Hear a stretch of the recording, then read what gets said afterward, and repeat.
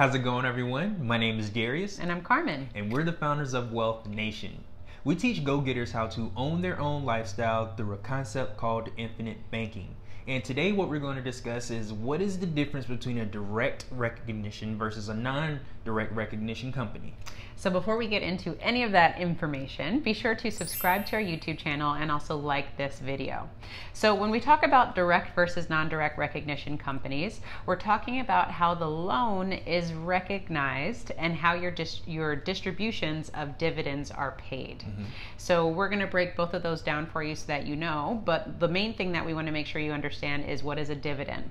So a dividend, basically in short definition terms, is after the insurance company has paid all of their expenses for the year, whatever is left over is returned back to the insurance, the policy owners, which are people like ourselves.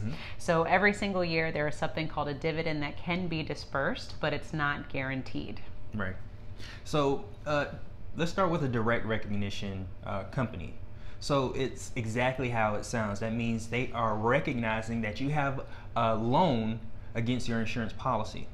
So what they're going to do is they're going to slightly adjust the dividend that you're able to earn because you have a loan against it. Correct. And then on the other hand, a non-direct recognition company doesn't recognize that you have a loan, and everyone is paid the same dividend disbursement. Right.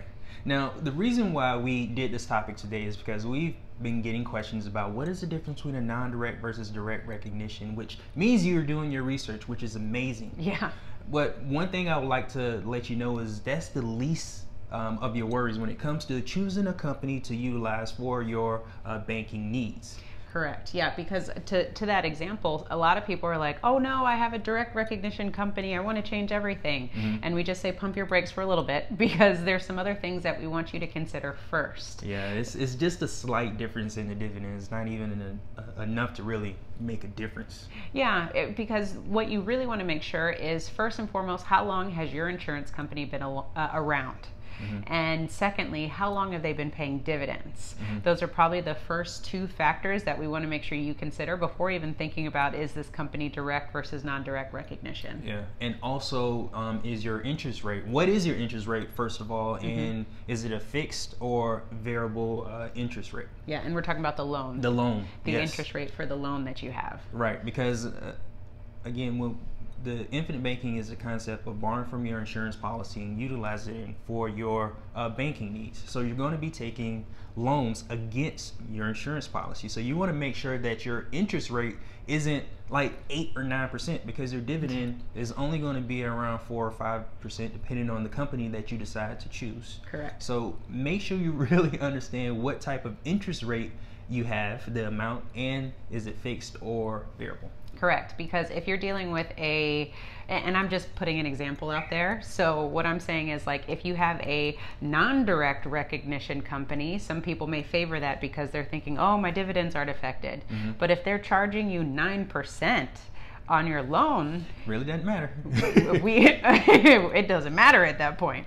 So we want to make sure that you understand these things. So again, just to reiterate, before you even go down that path of, is this company, when you're shopping for loan or for policies, is this company direct versus non-direct? First, think about how long have they been around, how long have they been paying dividends, and what is the interest rate on outstanding loans. Exactly. So once you figure those out, then let's go back to see, is it direct or non-direct?